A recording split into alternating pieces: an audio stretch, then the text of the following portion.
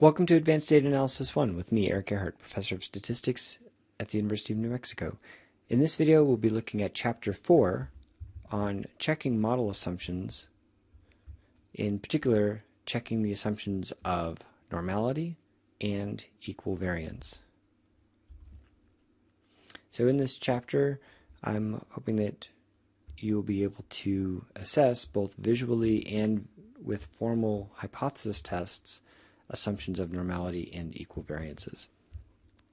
And I'll point out that I've given you more tools than historically we've given students with the bootstrap to actually assess the sampling distribution of the statistic of interest, the sampling distribution of the mean or the difference in means.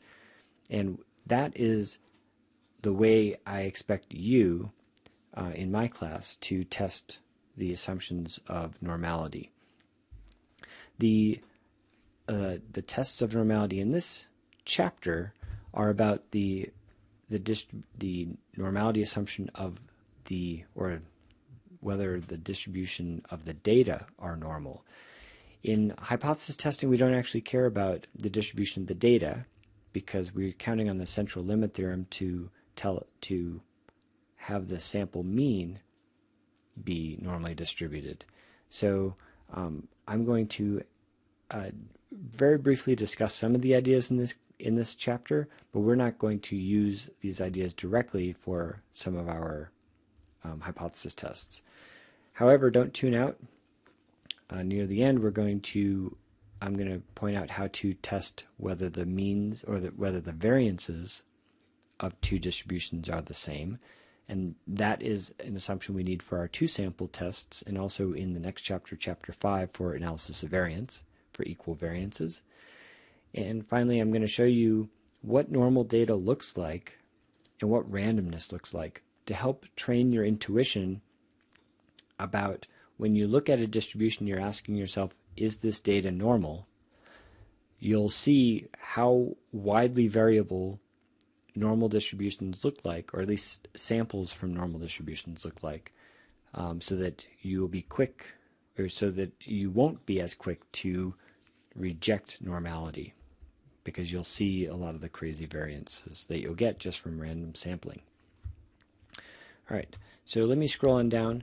For testing normality, that is the normality of a distribution or population, we can use normal scores plot, often called QQ plots for quantile plots. That is, we're going to plot the quantiles of our data versus the quantiles of a known distribution, typically the normal distribution, and see whether they match up one-to-one. So, for example, is the fifth quantile the same between the distributions as the 10th quantile, the 20th quantile, and so on? And if all the quantiles match up, then the shape of the distributions must be the same, and therefore our data must be normally distributed. So let's take a look at these sorts of plots. I'm going to start off by creating a sample of data from a normal distribution, size 150, and this data has a mean of 100 and standard deviation of 15, just like IQ scores are standardized to have. And we'll just look at this data. Normal distribution, one thing to notice about the box plot is the box is about as wide as each of the whiskers when the data are normally distributed. Otherwise, we've got sort of the bell curve, symmetric. All right. These are QQ plots, and I'm actually going to jump ahead until this second plot from the CAR package, where we have QQ capital P for plot, and X1 has our normal data in it. There's some other options in here, which I've notated what they mean in the comments above, so you can read that. And the main point I want to show you here is what this QQ plot looks like. So along the horizontal axis, we have the quantiles from a truly normal distribution. And along the vertical axis, we have what our data looks like. So our data is centered at 100, has a standard deviation of 15, And on the horizontal axis, we have a normal distribution that's a standard normal distribution, meaning that it has center of 0 and a standard deviation of 1. And we're matching up along the red, well, not quite along the red line, but along a diagonal line, we're matching up the quantiles between these two distributions. And if, in fact, our data are normally distributed, our points will fall perfectly along this red line. In practice, that never happens because our data includes randomness. And so we also have these red dashed lines above and below, which indicate point-wise for each observation whether that point is consistent with being normal or not. And we should expect, what is it, about 6 or 8 out of 1,000 points to be inside of these bounds. So if we occasionally get just 1 or 2 points outside of these bounds for a sample size of about 100 or so, that's not so bad. And we're really worried about systematic patterns of these points being out of these bounds. And I'm going to show you data below where I've drawn data from different distributions where in fact we see these systematic deviances. But this data right here, all the points are inside the bounds, looks normal to me. All right. So let's take a look at non-normal data. So I'm going to look at a uniform distribution, which has, if it's uniform, every point within a range is equally likely. And notice our box plot, each quarter of the data has roughly the same distance between those quartiles. And notice in our QQ plot, we no longer have points following the diagonal line, but we have this S shape. And S shapes are going to be differences in kurtosis. Kurtosis is how pointy your distribution is. So this distribution is very flat, and so it has very low kurtosis. A kurtosis is probably close to, actually probably a negative kurtosis. And so, nope, not a negative kurtosis. A kurtosis close to 0. The kurtosis of the normal distribution is 3. And so values that are lower are flatter than a normal distribution. So we end up with this S-shaped pattern. Here we have a heavy-tailed distribution. I've constructed it to be very peaky in the center and then have very long tails. Extreme observations are likely in this case. And you can see in the box plot in the bottom left how many outliers are flagged in those points beyond the whiskers. And this has an S shape, but the S is going in the other direction.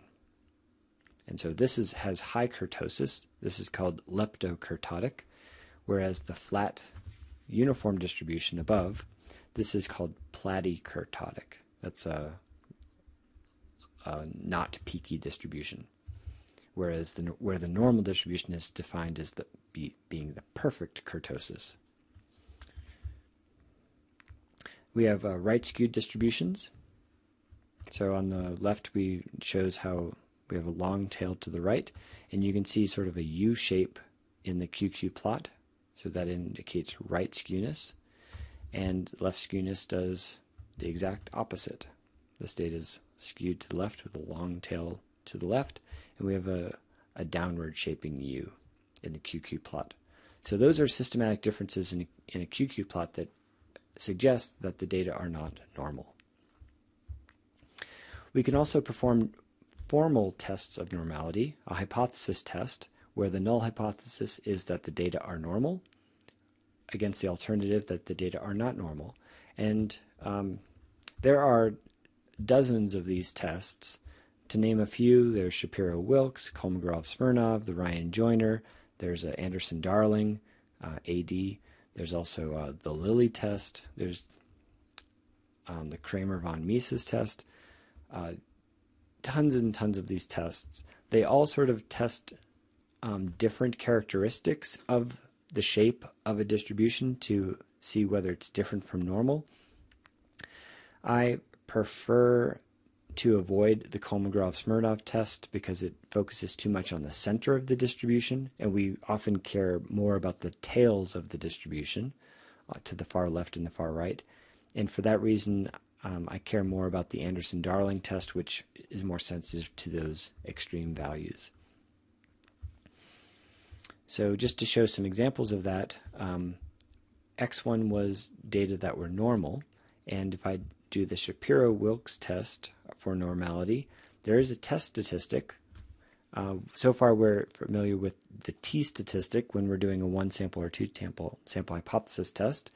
Every type of statistical test will have a statistic associated with it and also a distribution that that statistic is compared against. In our case, we don't care about the statistic, we just care about the p-value. And for me, I often consider a fair cutoff for a normality test to be about 0.1 instead of the more strict 0.05. If it's smaller than 0.1, I'm going to be a little more concerned about the normality being violated, in which case I'm going to count more on the visual tests, and I may use a non-parametric test as a backup.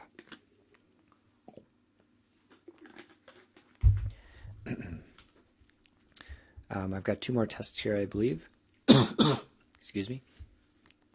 The Anderson-Darling test, which is sort of one of the tests I prefer more, p-value of 0.3, and then the Kramer-von Mises is 0.4. So all three of these tests fail to reject the normality assumption, which is good because this data was actually drawn from a normal distribution. Keep in mind that these tests are very sensitive when you get very large sample sizes.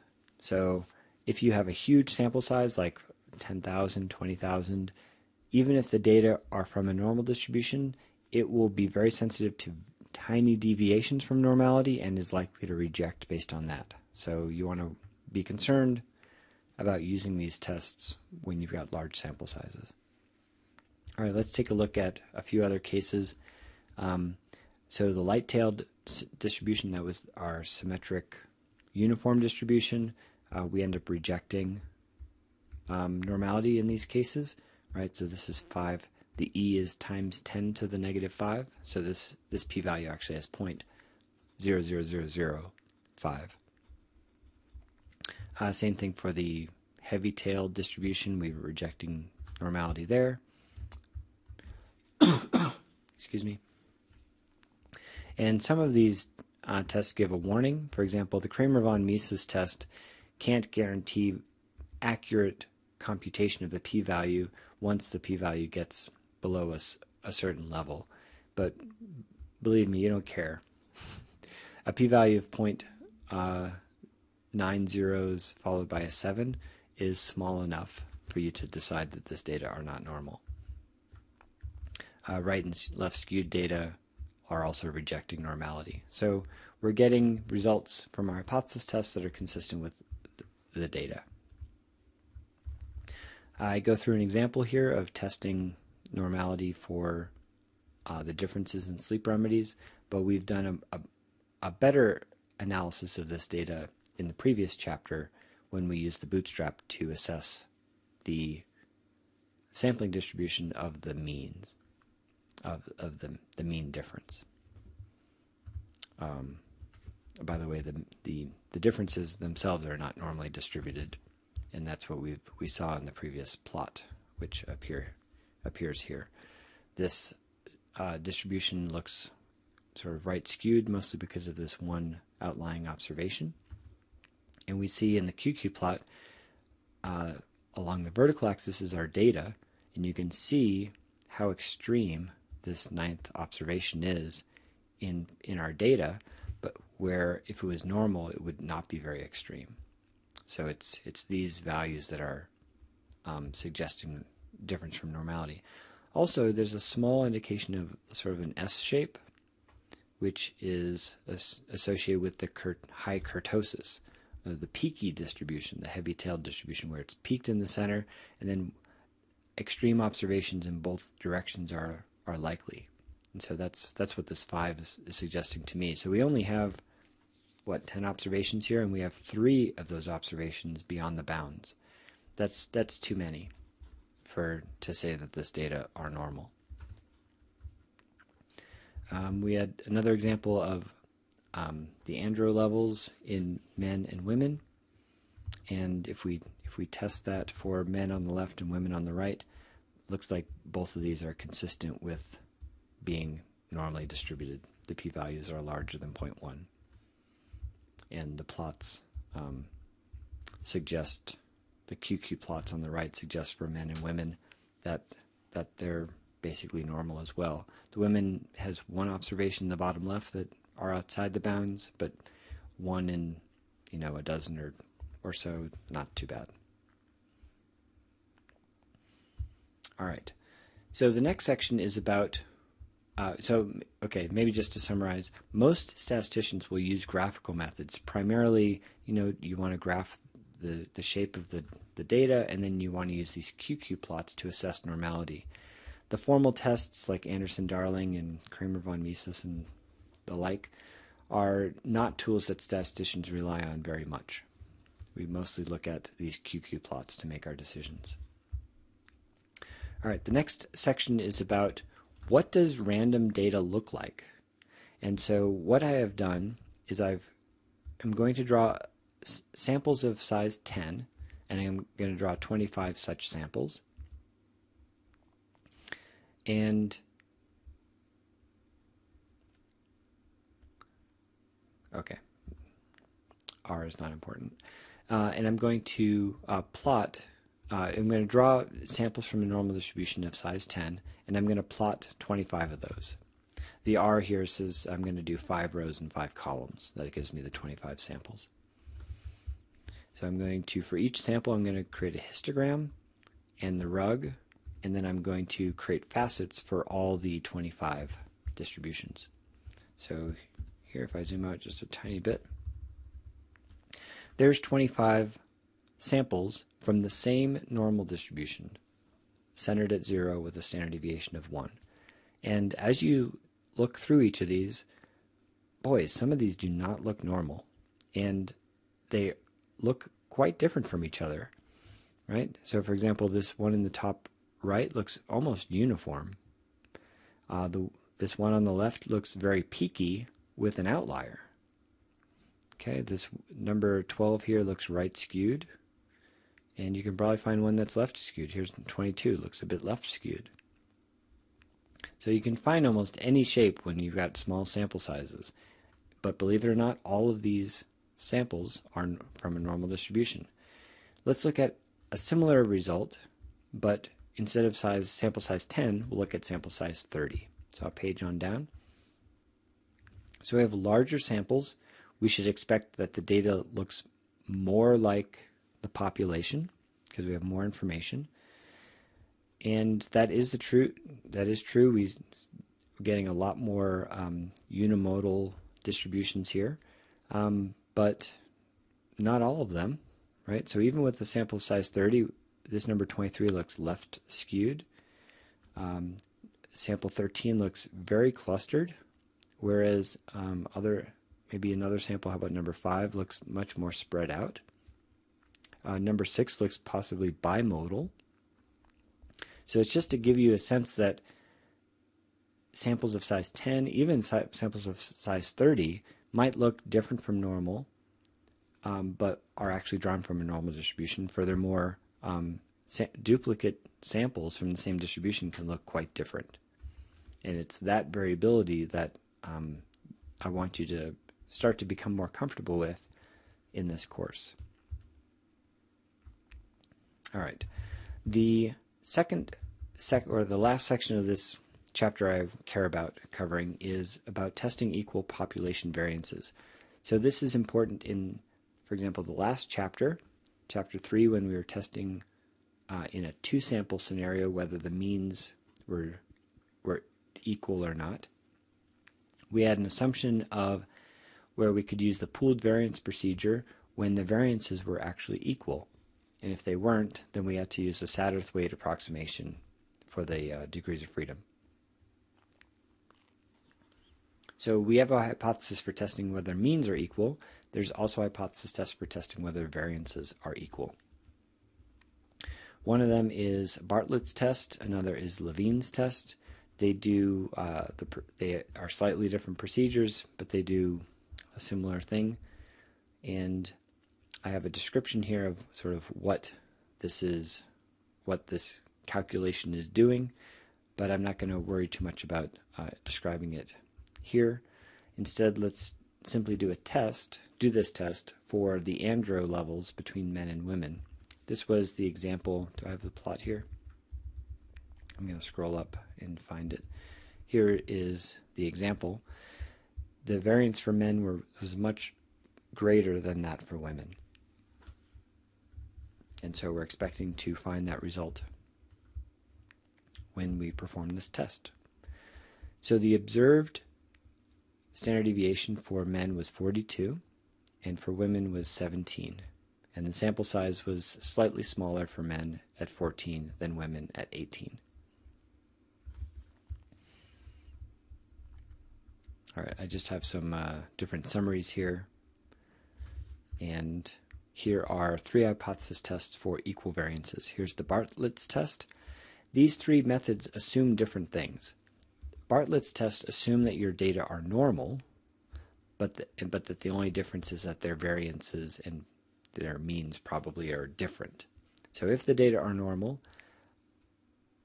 are the variances equal? So here I'm doing the level, that's the andro level, by sex, and this results in a p-value that's 0.0008. This is less than 0.05 or 0.1, and so this is suggesting evidence that the variances are different. The second test, the Levene test, does not assume normality, but still tests whether the variances are equal. And here we have, notice a p-value that's larger. So if the data are normal, we're making a stronger assumption, and so we're going to be more sensitive to differences. So we have a smaller p-value. The second test, the Levene test, does not assume normality. It's a little more flexible. In fact, it lets the center be the median instead of the mean. And we have a larger p-value, but we still reject the null hypothesis of equal variances. And the Flinger test, which is a non-parametric test, it doesn't assume anything about the shape of the distribution, but still tests whether the variances are equal. We have also a p-value that's quite small, 0.01. All right. My last comment here is about small sample sizes. So when you have a small sample size, you can expect extreme results. I really liked the way Daniel Kahneman described this in his book, Thinking Fast and Slow.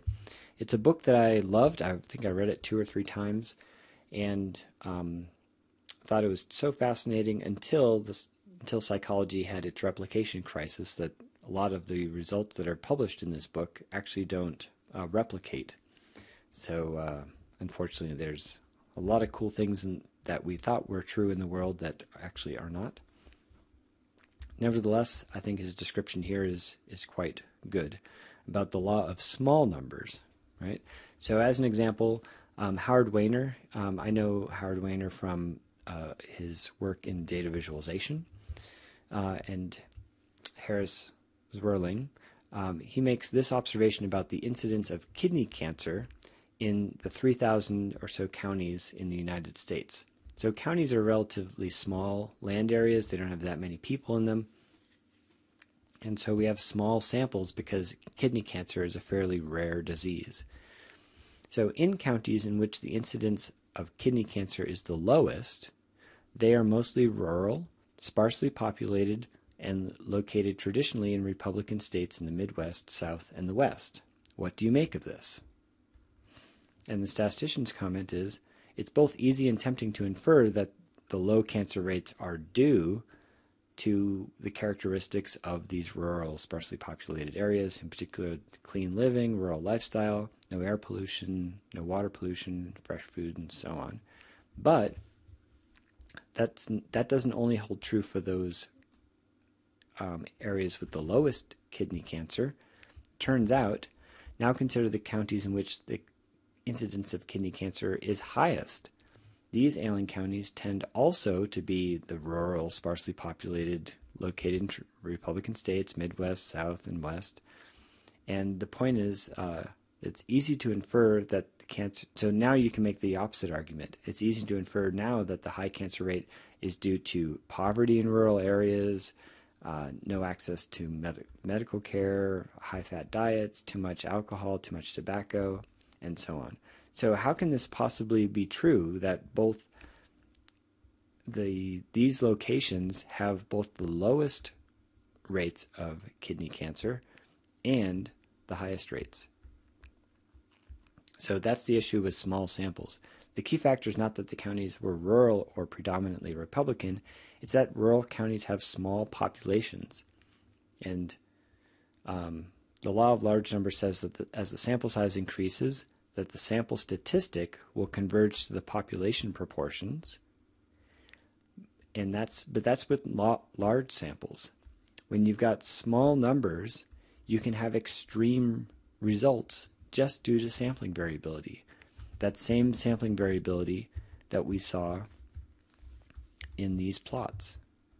That we have small samples and we have widely varying results. If we were to calculate these 25 sample means, we would get more extreme values than, if I page down for a second, than if we calculate the distribution of sample means with size 30.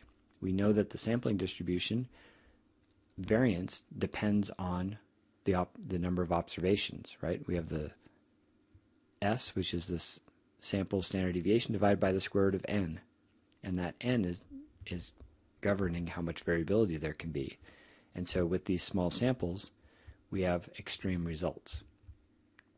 And that argument actually coincidentally leads to a lot of the replication issues in Daniel Kahneman's book, where a lot of his psychological priming experiments don't actually replicate because they're based on small numbers. So sorry, Daniel, I respect you a lot. So that is the end of chapter 4. See you for chapter 5.